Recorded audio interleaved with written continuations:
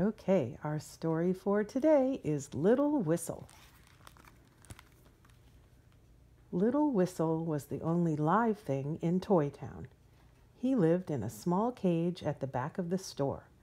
He was furry and brown, and all of the children who came to look at toys most loved looking at him. But Little Whistle was always sleeping, so he did not look back. Each night when Toy Town closed and the shades were drawn and all the children gone, Little Whistle woke up. Then he climbed out of his cage, put on his blue pea coat, and began a new adventure.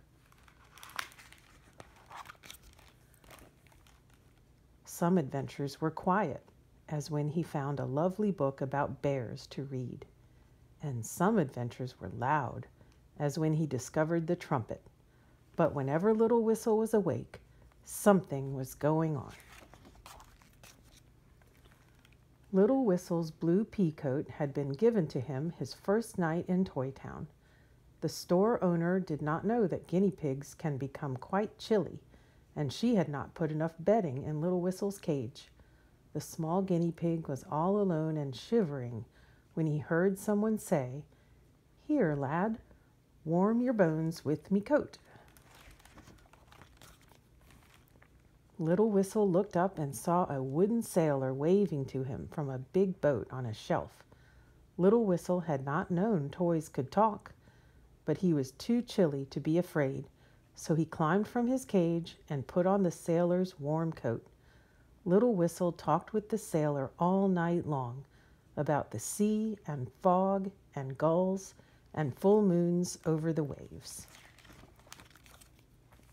When morning came and it was nearly time for the shades to go up and the store to open, Little Whistle went back to his cage. He tucked the pea coat inside a hollow log, for the sailor said he might keep it a while. Then he went to sleep. That day the sailor went home with a happy boy, taking his boat but leaving the blue pea coat behind. Little Whistle planned to return the coat as soon as he saw the sailor again. In the meantime, it made a very dashing wardrobe. Little Whistle had many good friends in Toy Town. There was Lion, who loved vanilla cookies. One day a little girl had given him one, and since then he had talked of nothing else.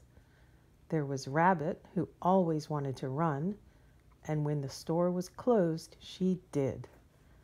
There was Bear, who liked hats, Violet, a little china doll who sang, and many more, depending on who had been sold, of course. None of the toys were real, but this did not mean the toys could not eat vanilla cookies, or run, or sing, or like hats. Most toys will do these things once the shades are drawn. Each night, Little Whistle visited all of his friends. If the store was especially chilly, he borrowed a hat from Bear. The store was quite large, so some nights Little Whistle took the train from one end to the other, and some nights he just walked. There was always a tea party going on somewhere, or a game of checkers. Babies were being read to. Soldier especially liked to read and sometimes had several babies all around him. Toy Town was the sweetest and kindest place in the world for a small guinea pig to live. Little Whistle loved the store and his friends, and he did not mind when someone was sold. Toys love being sold to children who care for them. Little Whistle knew this and understood. But he also knew that he would never be sold, and this pleased him, for he felt there was no better home in the world for him than Toy Town.